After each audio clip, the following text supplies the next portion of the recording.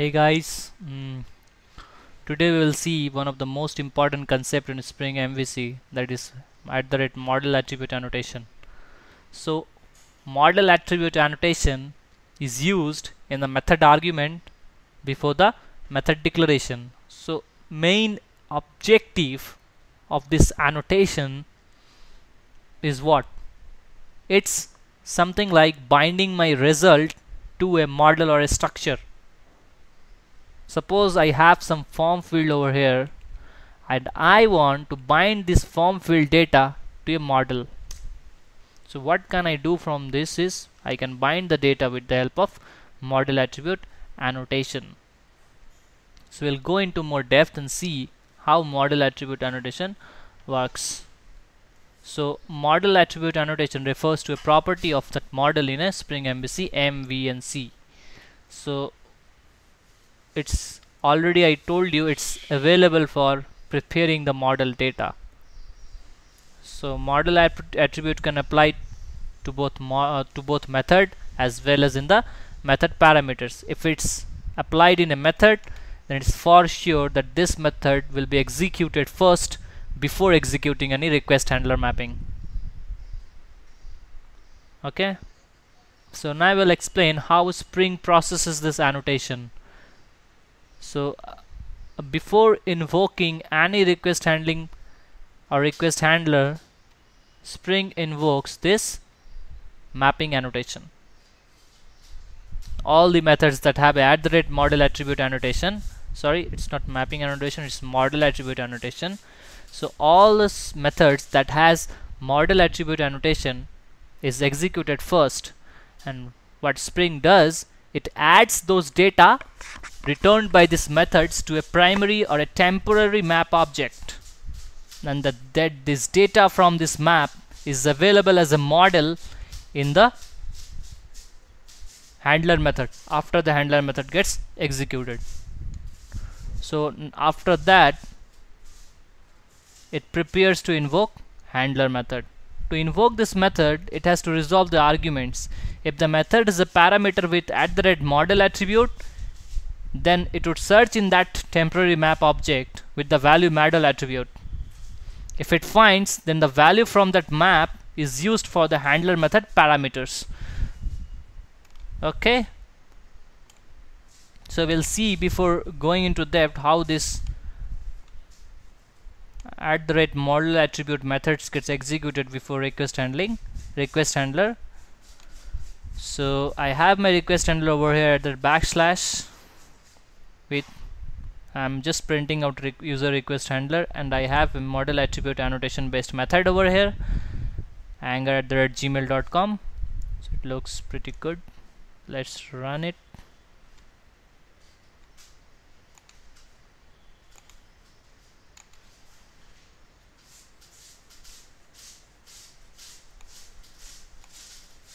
So we can see over here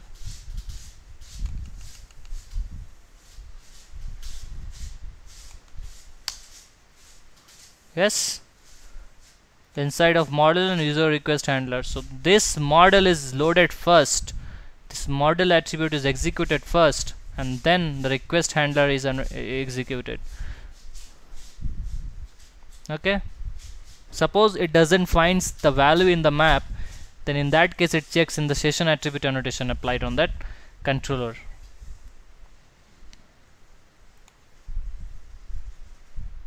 So I will repeat what I said. Spring invokes only @model attribute annotation based methods. It's methods first, then the handler, and after executed it adds those data to a temporary map object, and the data from this map would be added to the model after the execution of handler method. So here, in case this handler method is executed and this model, the method is available in this, the data is available in this request handler method. Okay, if the method is parameter with a model attribute, then it doesn't have actually, so it doesn't search in the temporary object with the value model attribute. If it finds, then value from that map is used for the parameter over here. So it doesn't have actually now, so it doesn't search over there. Now we will see. And one more thing I would like to say, the data available over here in this model attribute is ultimately available in the request scope. Okay, so this data is available over in the request scope. So my question over here is, where is this Spring model data stored? So ultimately Spring converts this data into a Spring model, and this Spring model data is stored. If we want to retrieve those data, where can we retrieve it? So the answer is, it's stored in the standard Java request scope. And the request scope, if we can query the request scope, if we can print out all the request scope over here, we can see that data is present in the request scope.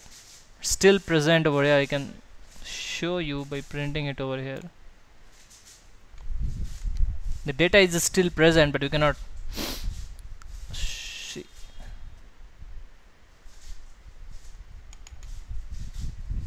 Now we can see the data. So if you run the application, oops, it's running by the way. Yes. So now if you search for this request object, it's present over here, right? So this is how Spring MVC forwards this model data to the request scope. It doesn't have those parameters, but it still forwards this data. All this data is forwarded to the request scope.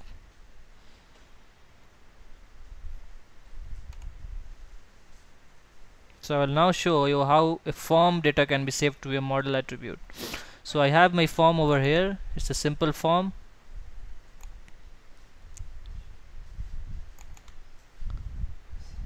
The action is save. So this method over here handles the request save. And here you can see in the model attribute, in the save parameter, I have added model attribute. User1 is my value and user detail is the model. So I'm binding my form data into this data, the user detail model. So it's accessible in the request scope. So I can print out this data in my success page. So this is how I have created a view on success, and on that view my data is present. So I just need to access it. I'll show you how to access the data.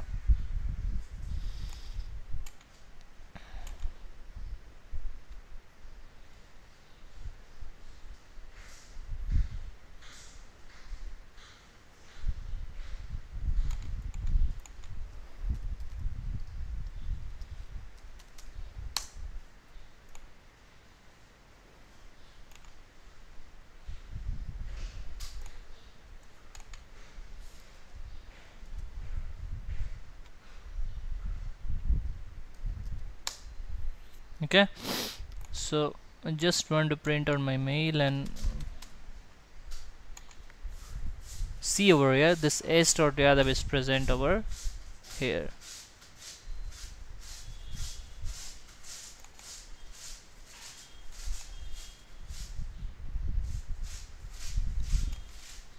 Okay, so this is how Spring MVC works.